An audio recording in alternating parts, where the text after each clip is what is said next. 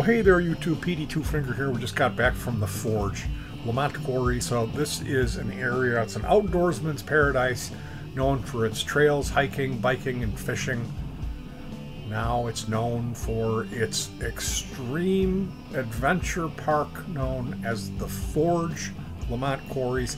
This is really something to see. They offer all sorts of climbing towers, climbing walls, and aerial adventures, along with this network of zip lines. That's really something to see. There is paddle boat rentals, there's canoeing, there is biking and hiking, and a drop-in pump track is what it's known as for bicycles. It's really impressive. There's an outdoor theater. They're going to be doing outdoor music events. Free movies in the park. Coming up September 12th is Jurassic Park. October 10th is Pixar's Coco. You definitely don't want to miss out on that. No alcohol permitted. First come, first serve. There's fine dining. There's this beautiful area they've got set up with fire pits where they serve food and alcohol, and there is a spectacular view of the sunset there, and also view of the people gliding in to this station on these zip lines. So it's really something to see. They've knocked it out of the park. I spoke with a good number of employees there. All of them were attentive. They were really friendly, and I was impressed. I was really impressed because typically something like this, like Great America, okay? When I was a kid, there was nothing more that I looked forward to. Like, Great America was even better than the 4th of July and Christmas. That day when you would get to go was spectacular. Now, as I got older, things changed at Great America. It became overcrowded, huge groups of people. The reek smell of sour, rotten soda pop or wasted food product, the park just smells. It smells so bad that I can't fake it anymore being there. It's just an assault on your senses. And then they put up Hurricane Harbor, which is full of piss and mildew. It just reeks. I'm telling you, it smells so bad. The last time I went, I couldn't take it, and I said I would never go again. So hey, if you're looking for something to do this summer, and the idea of being outside but not like having a feeling like you're having a claustrophobia attack because there's so many people, and not, like having fresh air, like have it like we went today and it was spectacularly beautiful sunset. So hats off to the people at the Forge. I'm going to turn it over to Jeremy, and we're going to learn more about the Forge Lemont. And honestly, we do all these crazy races and things, and for us it's fun, and like that's where we train and that's our playground. And so we said, well, how do we take like what's our playground and what so many of the rest of us in this community that love these things are doing and turn it into something that anyone, literally from 3 to 93 of any age or ability, could also enjoy. Mm-hmm. And that led us down the path to doing all kinds of diligence on the industry, from outdoor recreation specialist stuff all the way out to like looking at other types of recreation activities and building models and trying to figure out, okay, how do we put a demographic model together, and how do we put a psychographic model together, and how do we look at numbers, since that's what we do for a day job, and sort of figure out how to build a really amazing thing. And it all came together over the last, honestly, it's been like 4.5 years. Yeah, we've been kicking it around. But the nice thing about that space out there is it's 300 acres. So first and foremost, I mean, this is a big space. And it's also this amazingly historically significant space. The Illinois and Michigan Canal, right, which was the highway for bringing goods and services to and from Chicago and the Mississippi River and everywhere else, runs right through the middle of the property. So we're surrounded by this amazing natural history, because it's also an old quarry site, and a lot of the stone that came out of that quarry system back in the 19th century went straight into downtown Chicago. Water Tower Place, for example, was built out of Lemont dolomite limestone. So you've got this really cool historical area to go play in, which is awesome, and that's neat in its own right. But then, as Chris will tell you, we're building some amazing adventure experiences out there, and like they've never, at a scale that's never been done before. Yeah, the big feature thing is an aerial adventure course. So it includes zip lines, ropes courses, climbing elements. And typically, you know, a big zipline course will have 50 or 60, and we have 270. It's enormous. And one of the innovations we brought is every other zipline or ropes course is linear. You can do one thing, then another, and another, and you can't really have any choice. And if somebody's going slow, which is always the case, you spend 90% of your time waiting. In our case, we know a little bit about networks. Instead, you know, it's a packet switching design, meaning every time you finish an element, you have choices on what you can do. So you can make it last longer, you can do more zip lines or more climbing, or make it harder or easier. So the experience is so much better. You can do hundreds of elements all day long if you want. Right. And never What's cool too is we said, well, look, most ropes courses are interesting and stuff, but let's make it different and make it cool. Let's give like the 9.5 million people around Chicagoland an excuse to come do something they can do a bunch of times over. And so we've also designed and are constructing these amazing tower systems that, you know, the tallest one's just under 120 feet tall, and it looks like the Sears Tower splitting apart. The reason we did that and call it Skyscraper Tower, and we will never call it Willis Tower, is that your view from the top of this tower is the skyline of Chicago. Oh, I mean, it's very right cool. there, and so it's kind of fitting, right? You're in this post-industrial zone, and like feeling like you're going to fall off this tower because it literally is angled.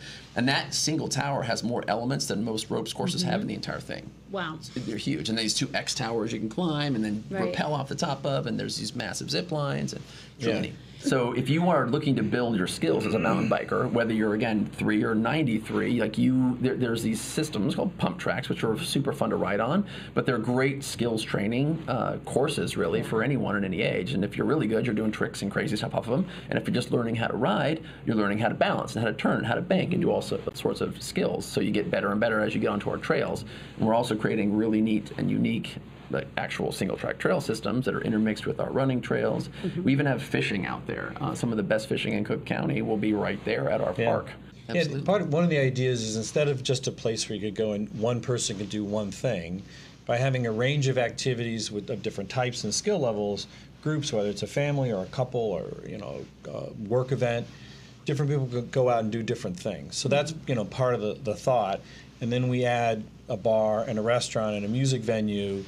You know, so maybe you do stuff in the morning, you have lunch, you do stuff in the afternoon, listen to some music. Well, to us, it was essential that, you know, when we created this 3-tiered approach to an adventure park, exhilarate, that's the crazy activities, entertain, which is music and food and all that kind of stuff, and educate, that we create an opportunity for everyone to come out and experience what everybody else can experience at their own level, at their own physical ability, and at their own, fitness level as well. And so we've spent a lot of extra time and energy trying to incorporate into the ropes course a whole system that will allow people who are disabled physically and who have other disabilities to be able to participate just like any of the rest of us could that happen to be, you know, not physically disabled. And so we've designed it in such a way that anyone can come out and experience elements of the park and have a wonderful physical experience, but they can also enjoy the zip lines. So, you know, we've reworked some of the systems to be able to bring people up from the ground up to elevation, up at like 45 feet or so for one of the zip line systems, to then experience what it's like to zip line over a 12-acre lake and almost 1,000 feet and just really enjoy it. That is so cool. We're also working with a dear friend, Heather Hutchison, actually, I have to throw a shout out to because she's so amazing, who has spent all kinds of time over the years building out programming, educational programming and content for these types of activities. So in addition to just being able to go out and like actually do the course, part of the educate programming that we'll have there will also include workshops and day-long and week-long activities for people in the summertime. Again, whether they're a 15-year-old student or they're an 8-year-old kid, whether they're 100% physically able or not, to be able to come out and enjoy these activities and education. Which is so wonderful. So when you guys launch next summer, what are the things that either aren't going to be available or that are sort of in phase 2? Well, you can think of it like, you know, in some ways almost like a mall. You know, we'll have different stores that'll come and go based on changes in the market. And for sure, you'll see different activities that we'll introduce in the future, new kinds of zip lines or new kinds of activities, whether they're paddling or climbing. You know, it depends a little bit on the market. Yep, sure. You know, we were talking this morning about a new restaurant concept we'll probably introduce So Cool. every couple of years you'll see some new things. Yeah, so we'll be doing both sort of membership-based activities, right? So you can go in as an individual or as a family or family plus and have a single price you pay annually for unlimited experiences at the park. Our day passes, at the end of the day, list is $65 for an adult and $50 for a youth, for a young person, up to age 13. But those passes, those prices actually give you access to everything in the park. So again, most places you go and you pay 30 or 40 or 50 or 60 bucks to do a thing, right? Rent a kayak for a couple hours, 20 bucks. Do a ropes course, $50 for 2 hours of time. Our pass is literally all access. So you can come out, spend the first 3 hours roping and zip lining and climbing and having a great time, then go have something to eat to recoup some of your energy, and then grab one of our kayaks or grab one of our mountain bikes and go out and spend another 2 hours hanging out while your kids and parents and everyone else is with you are doing totally different activities.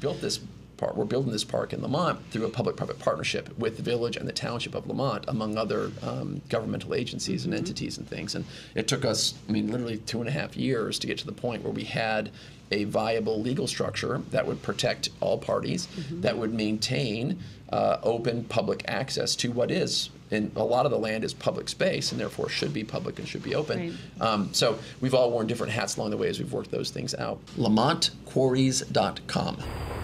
Well, here we are. It's getting dark, so we really needed more time to explore everything that the Forge, Lemont Quarries, has to offer. Today I met a lot of good people, mostly young people. It seems like everyone who works here is happily doing their job. I really didn't see any slacking. Everyone I spoke to had a really good attitude, which is, I've never been to a business where I've experienced that. So hats off to upper management. Perhaps you're considering the morale of your employees. And that's a really wonderful thing. Now, I spoke to several employees and I want to mention standouts. Emily was thoughtful and helpful and attentive because a group of people approached. She paused dealing with me, went and took care of business with the paying customers, and promptly returned to be very helpful and informative, letting me know spots we should make sure to not miss while we're here filming. I've never been here. There's a map, but I was too lazy and I wanted to speak to this young lady rather than try to decipher a map. So hats off to Emily, you did a great job. Adam was very professional, very knowledgeable, to the point, extremely professional young man. Give that guy a raise and promote him. Max, working over in the boating area, very young guy, thrilled to be here, and he had a wonderful attitude, and I enjoyed my conversation with him. So basically, we came here, we quickly had a look at everything they have to offer at the Forge Lemont. I wish I could afford a membership here.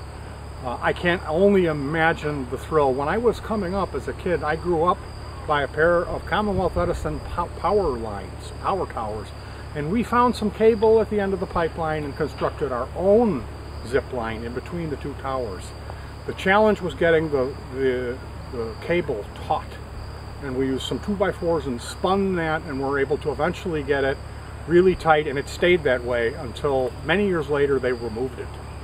But we had a plastic sleeve that we had cut one side of it, and you would pop that on and slide down. We would hold a large scented candle on the end of it and go down and wax that several times, and with a fresh coat of wax on that cable, I'll tell you, and it was a good angle. It wasn't zip line like this, ours was like that, and you would boogie. Not safe, lots of fun. So hopefully one day I'd love to be able to try it. I really would. But really, I'm hoping we can make music here. My wife and I have been coming here and playing in the backwoods area with our kids with the family band for many years. We've also been playing in the pavilion by the south lot.